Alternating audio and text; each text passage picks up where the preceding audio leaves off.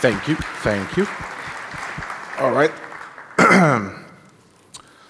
So, look at that. Real humans again. I'm not just talking to a camera for once. That's great. So just before we get started, I'd like to do a couple of polls, and they're pretty interactive. So instead of expecting you to raise your hands, I want everyone to raise your hands right now. So far, so good. No, keep them raised. Keep them raised. You can do it. So if this is your first DevOps Days event, you can take your hand down. A couple of people. All right, cool. Hands up again. Thank you. And the people who've been here for a long time, you're going to have a strained arm at the end, but bear with me. All right, if you've heard about this before, CAMS, please take your hands down. OK, so everyone who has their hands up have not heard about this before. Awesome, that's great. You can take your hands down. That's some good news. That means I'm going to teach you something new today. Because to me, CAMS is kind of the first thing I think of when I think of DevOps. And why is that? It really comes down to being the enabling force inside your organization to really enable DevOps and enable your whole organization to work with DevOps. So let's get this out of the way first. What the fuck does it mean? The C is for culture, the A is for automation, M is for measurement, and S is for sharing. So that takes care of that little part. So the goal of this talk really is to give you to make these concepts more concrete, so that you can apply them to your everyday work.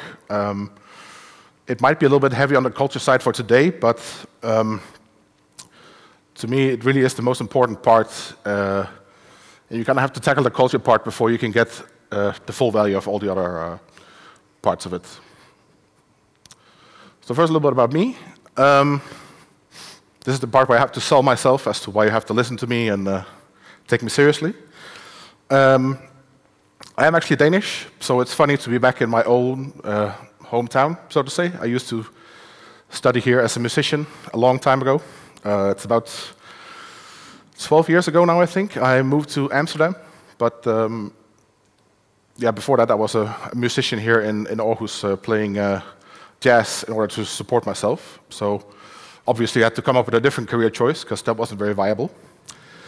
So I kind of moved to Amsterdam, got into IT just through working at a service desk, moved on to sysadmin work, and around 2012, 2013, this new concept of DevOps kind of appeared out of nowhere.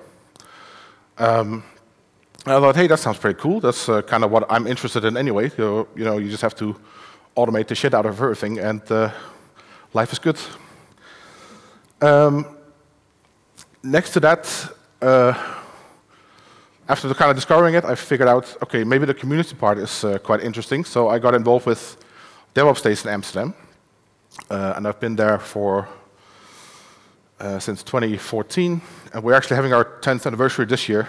So if you want to have an excuse to go to Amsterdam this summer and hang out, then come to me and I'll get you a bit of a discount. We have our own beer, so that's a pretty big seller. We also have talks and open spaces and all that stuff, but we also make our own beer called DevOps. So I work as an independent, hands-on consultant. I don't like calling myself a consultant because it sounds like I'm just, well, doing this, like making presentations. But I actually do hands-on engineering as well. I currently work for a company called Ahold. It's probably not very known here, but it's a company where about 400,000 people work in. It's a pretty big worldwide retail company, so supermarket chains in the Netherlands, Belgium, the US, and Czechoslovakia, and all over Europe, essentially. I head up the cloud SRE kind of initiatives there as a technical product owner. And the things we really focus on there is actually things like the developer experience and productivity engineering, like Justin talked about earlier today. So yeah, I thought I was going to tell you something new about that, but that was already covered, so super cool. Anyway, so to get back on the topic, because this is a lot more interesting than me, trust me, we have to do a bit of time traveling. So climb aboard with the cat, and let's see where it goes. We have to go back to 2010, so that's like the second year of DevOps, the official DevOps, I guess you could say, to the DevOps days in Mountain Valley. Mountain Valley is essentially the Silicon Valley DevOps days, you could say. So these were two of the organizers there, John Willis and Damon. You might have seen them before or heard about them before. But essentially after the conference, they sat down together doing their DevOps podcast, the DevOps Cafe. It's no longer alive. They tried rebooting it a couple of times, but they're busy with other things. But back then, that was the hippest thing to listen to. And they kind of tried to nail down exactly what were the themes of the conference. So what are the real themes of DevOps? So culture was the big first thing they were talking about, so the C in CAMS, right? So they saw this by people having wanting to have the same outcomes and wanted to move in the same direction, so with a shared vision. And the companies who were the front runners in this were really demonstrating that you needed this kind of mentality to work there. And they showed that through sharing their success stories, of course. Next to that, they were talking about automation. Back then, it was, well, probably Ops Code and Puppet, or Chef, as it was later called. Then measurement, back then, was really surrounding things like monitoring and just getting your alerts to work and those kind of things. So really tool heavy. There was no observability ideas at this point, so it was really just thinking of how can I get Nagios to stop sucking, or how can I get to some other tool like Zabbix or something that sucks a little bit less but still sucks like hell. The measurement part, yeah, there was Nagios and Zabbix indeed, and then sharing. So sharing was, of course, the whole conference essentially. Everyone came there with the same ideas or wanting to hone in on the same ideas through sharing, through these presentations, through open spaces, which we'll cover in a bit, and you have to attend in a bit as well. So that's kind of where we came from. And where are we now then? 12 years later, right? I spoke with John a little bit before, well, not before this presentation, but before I originally made this presentation about it, to kind of pick his brain on it. John works at Red Hat. He helps out companies with who's kind of struggling with all these things and really getting DevOps right, just to see if it's still a relevant thing. And he said, yes, it is. It's still very relevant. Even before it was relevant in DevOps, you saw these patterns still being needed in manufacturing or, other styles of companies, not just in software development or technology companies. So I'm going to do a couple of deep dives on every part of this acronym. So starting with culture. So this is really the most important thing. Unfortunately, it's also the hardest thing to get right. And more importantly, it's the hardest thing to change. You have to be brutally honest with not just yourself, but each other, and really challenge each other constantly to see, are we still aligned on this, while still remaining empathic, right? You can't just be an asshole and say, you're not doing this the way I want it, so you have to kind of find some shared ground there, right? So, kind of to build on this quote by Simon Sinek, and make it a little bit more tangible for people who work in DevOps, it's really about creating this shared understanding between developers and people who work in operations. But even more so, it's your entire organization, right? It's not just about developers and operations. some people even explicitly mention security now, so you call it DevSecOps. But you also have the business part of things, so it's biz DevSecOps. And then you have marketing. Where do they come up in it? So it's really just stick to calling it DevOps, and everything else is kind of implicitly included. So it's about your whole organization that needs to be included in this.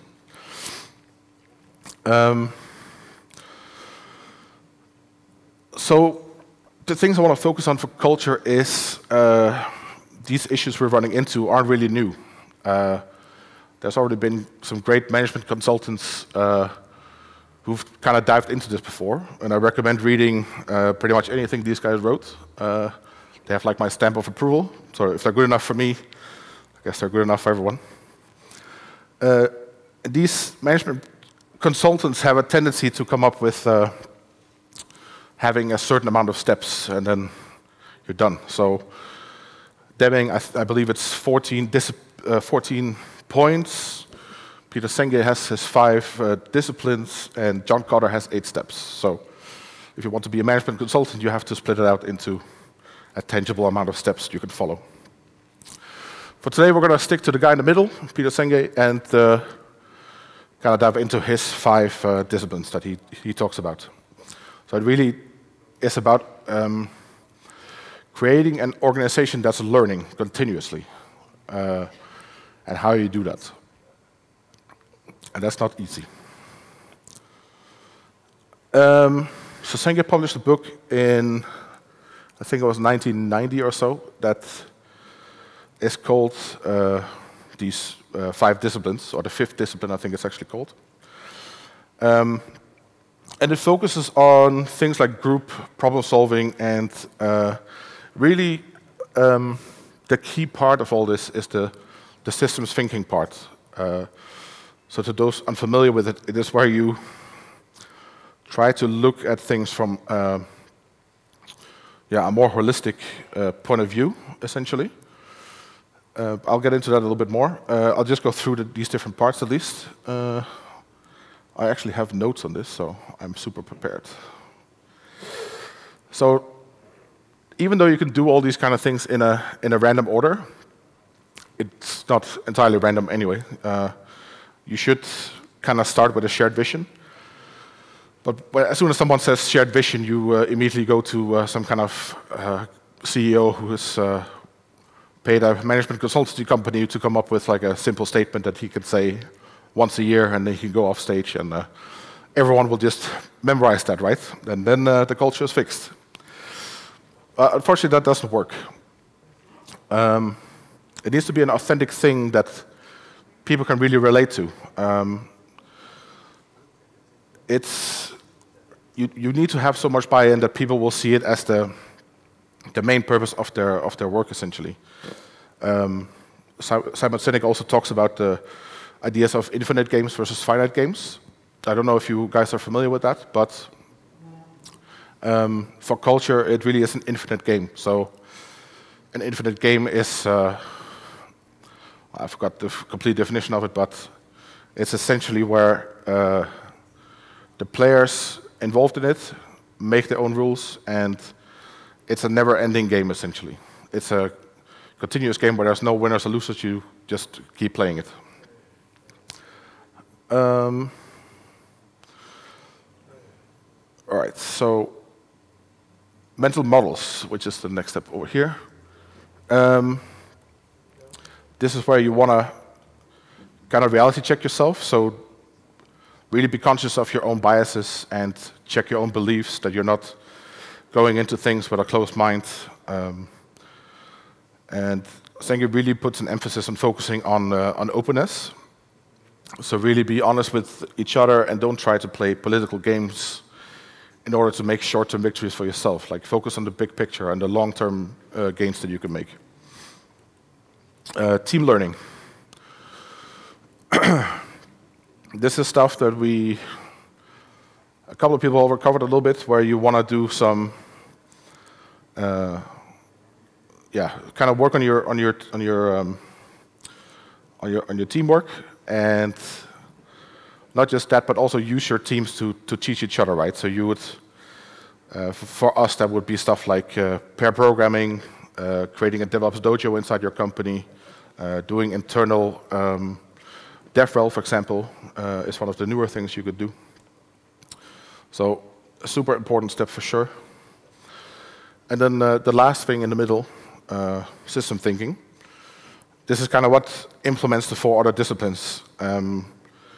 It's where you need to take a step back and really look at it from have a more of a holistic viewpoint, so really see it from the big picture. And Stenker likes to use the elephant metaphor, where that if you have an elephant and you cut it into 2, you don't really have 2 elephants, right? That's not how it works. You still have just 2 parts of one elephant.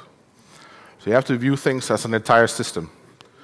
So one part of the elephant would be developers, the other part of the elephant would be ops. They still need to be together in order to have a functioning company, right? It's not, they can't survive on their own.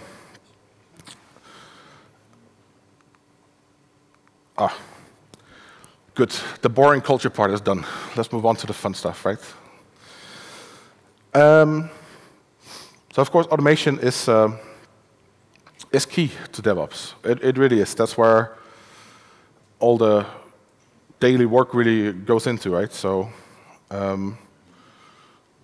but I still see the misconception going around that DevOps really is just about automating things. That's not really enough. Automating just for the automation's sake is really counterproductive and can be really can really cause the opposite effect of just creating value in your teams. That's why you need the boring culture pit first to really look at your entire system to see what part do we need to automate. So the past, of course, was about having servers stuck in a rack, and in there you would automate stuff with Bash if you were lucky, or you would SSH to them and run some scripts on there. Luckily, these days, we're doing things differently. So we have clouds, right? So we can just spin up stuff with infrastructure as code tools like Terraform or Pulumi or whatever floats your boat. You can even just use one of the vendor native SDKs and just use a Turing-complete language instead. Of course, having GitOps in mind when doing this, so you don't have to run stuff from your own systems. Even now, if we go a little bit into if we just dip our toes into the future, I also see custom resource definitions in Kubernetes really being a powerful tool, especially if you want to really enable developers to do their own thing. That's of course really if you're heavily invested into Kubernetes. I still really like Bash though. It works really well. Measurement. So, like I said, measurement back in the day was really focused on the tooling stuff. So really just, how do I get Nagios to scale? Which, spoiler alert, it didn't. But, like Justin also mentioned this morning, like measuring how you work and how effective you are is equally important to just your, how your servers are doing, right? So just to build a bit on what we were, maybe just to stick to the developer experience part, like also try to create your own metrics like customer effort success scores. So just have a developer rate his workflow as soon as he's done with it. Just have him press a happy smiley or a sad smiley, depending on how good it is. And next to that, metrics that are important inside DevOps are the metrics from DORA. Not sure if you're familiar with those, the DevOps Research Institute at Google. Essentially, those metrics are about deployment frequency, lead time for changes, mean time to restore a service, and your change failure rates. So if you manage to keep those well alive, you're doing pretty well.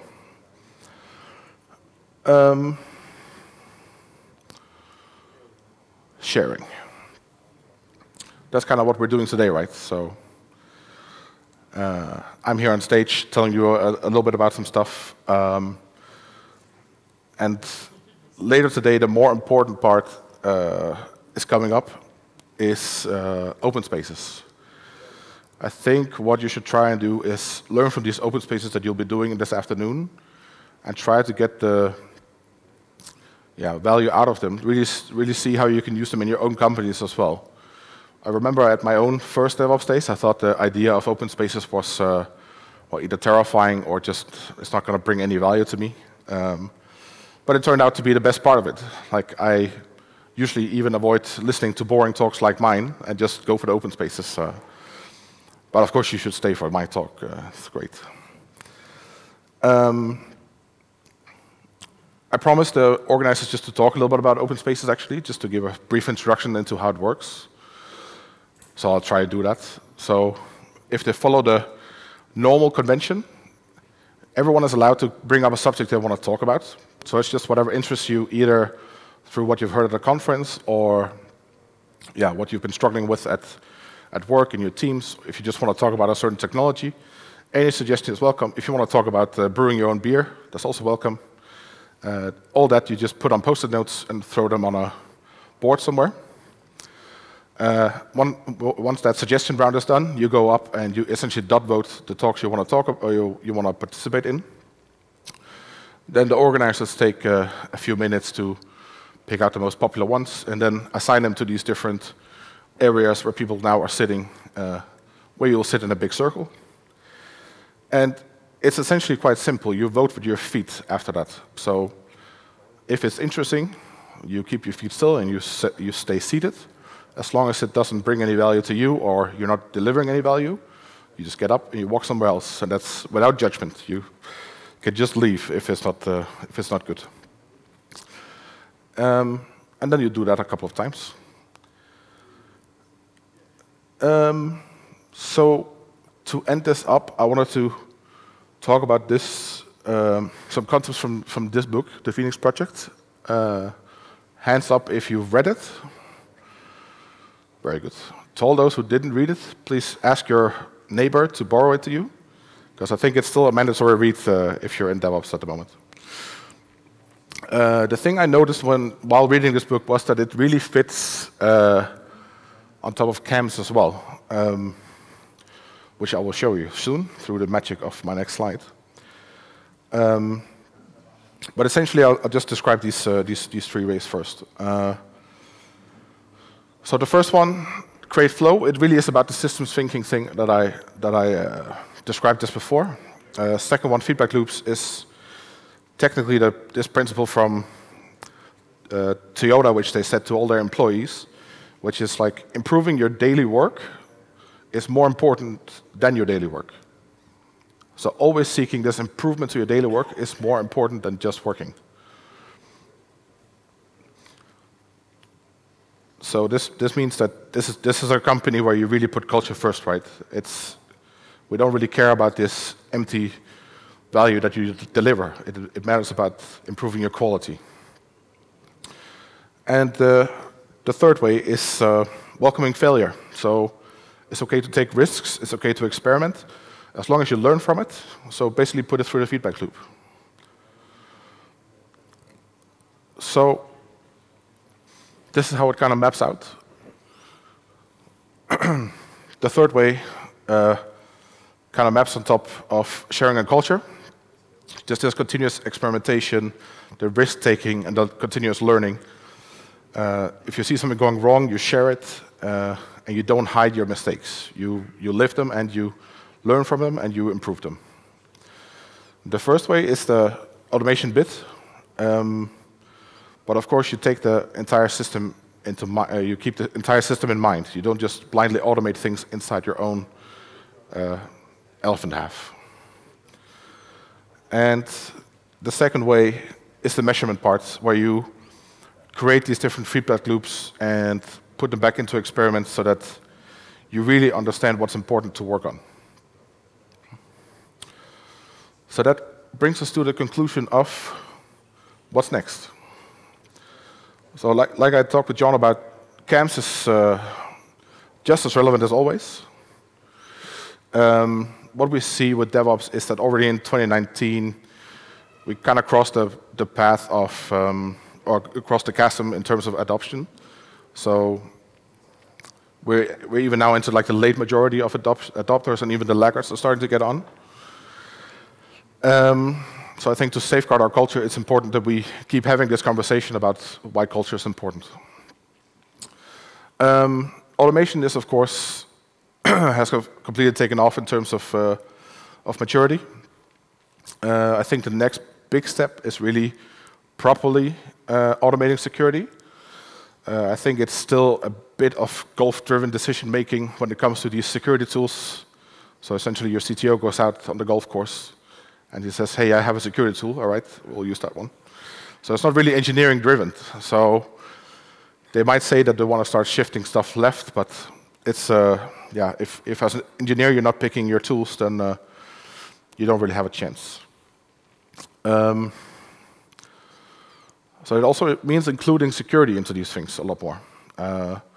Be it through being explicit by calling it DevSecOps, or simply just by talking to each other and just still call it DevOps. Doesn't really matter. In measurement, I think the big thing is chaos engineering. I think if you use chaos engineering, you can kind of create these experiments that if you have a very stable system and never crashes, how are you going to deal with it when it finally does crash? And how do you notice it? And are you even measuring the right things? And then sharing, I think, like internal DevRel roles is on the rise. You certainly see that, and I think that's also tying into what Justin, for example, also talked about earlier about engineering productivity. Or productivity engineering, essentially. That's where we're heading towards. I really think that is the next big thing when it comes to ways of sharing. And that's it. A big round of applause for Thomas.